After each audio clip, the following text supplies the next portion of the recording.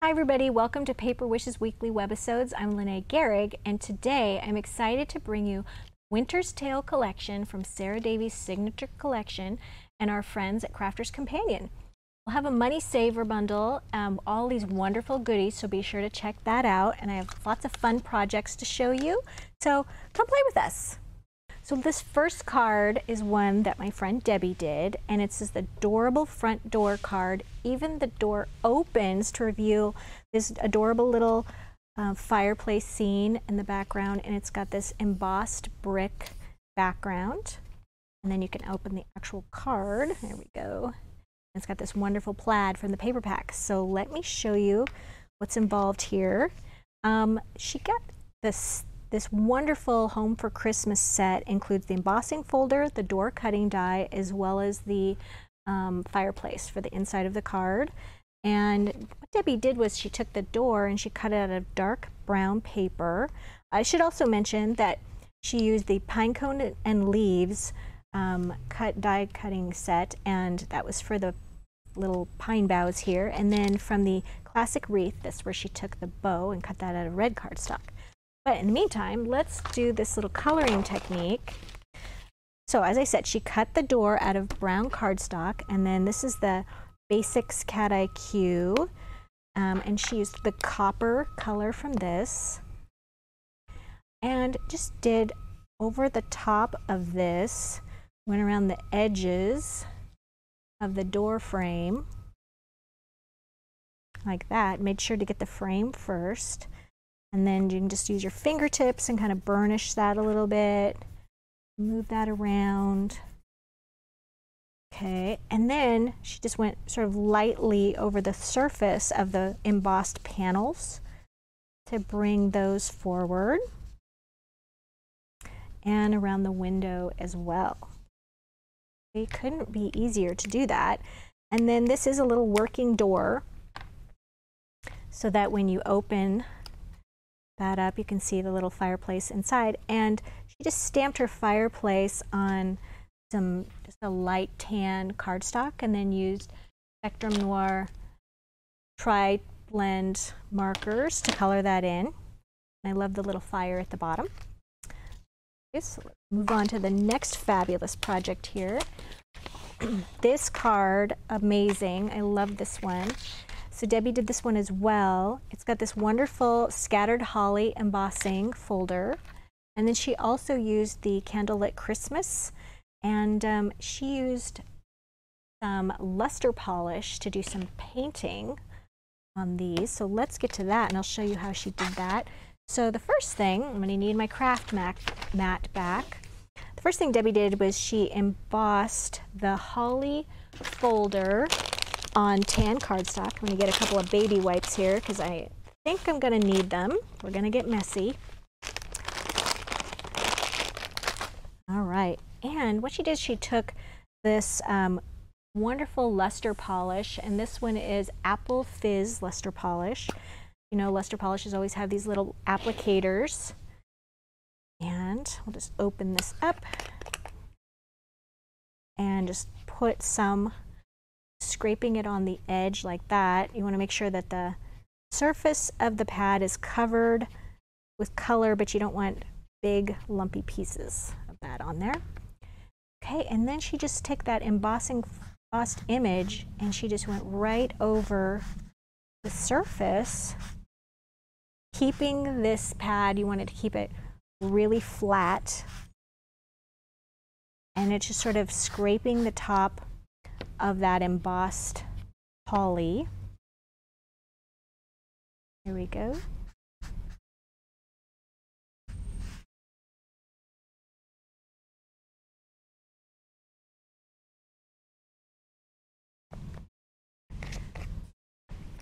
There we go. You can see that, so glittery and pretty.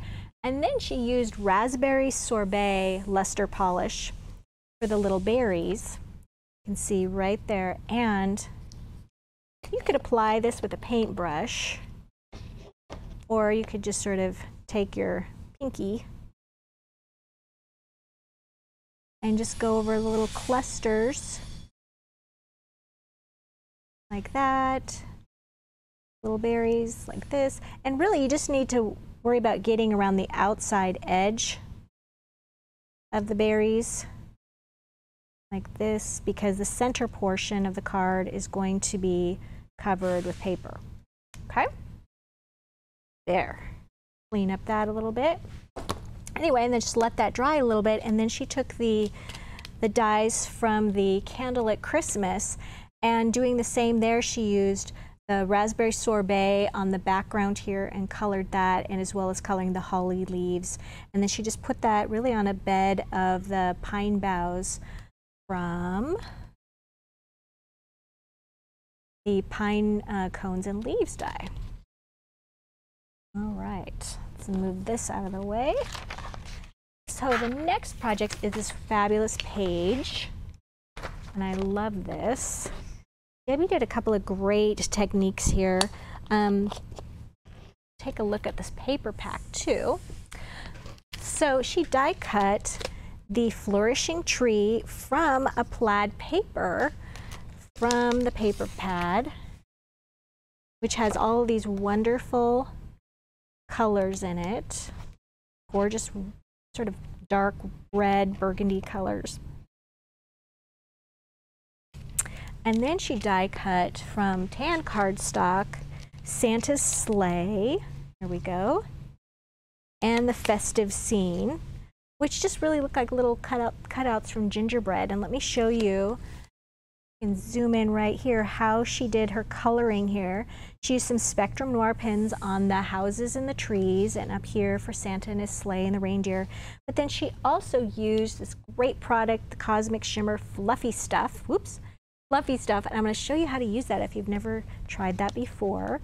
So let's bring the craft mat back, and let's do the little village here. So, got out our markers, and she just colored the little houses with the markers. And what's great about this, you don't need to worry about if you get some on the roof. It's just fine, because we're going to cover that with fluffy stuff.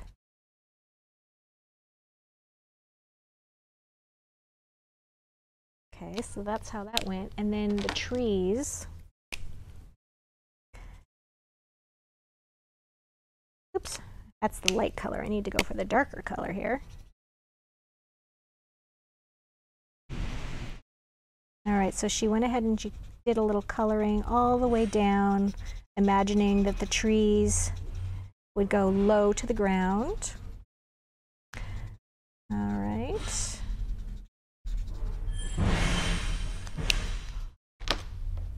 And then what you want to do is you add your fluffy stuff to the tops of the trees. And it just sort of goes on like just squeezable paint, like this. Then when we're going to add heat to it with our heat gun, it's really going to fluff up and look like snow. And then she went ahead and she did some along the swirls as well. Now, Debbie put hers on paper for the background and then added the swirls. So I don't have any paper behind mine, so we're just going to go along the edge here just to give you the general idea.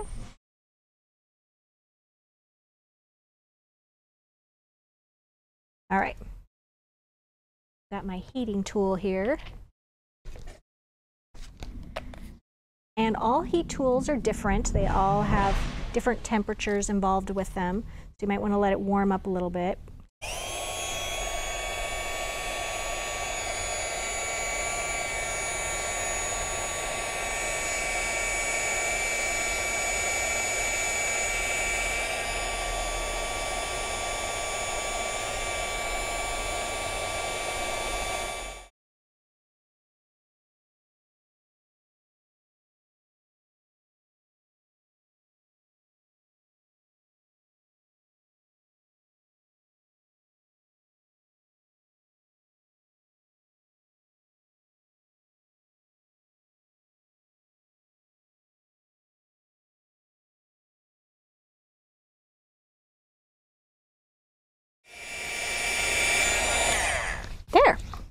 Okay, you can see how that puffed right up and gave a crackle look, and it just looked so great and looked like snow.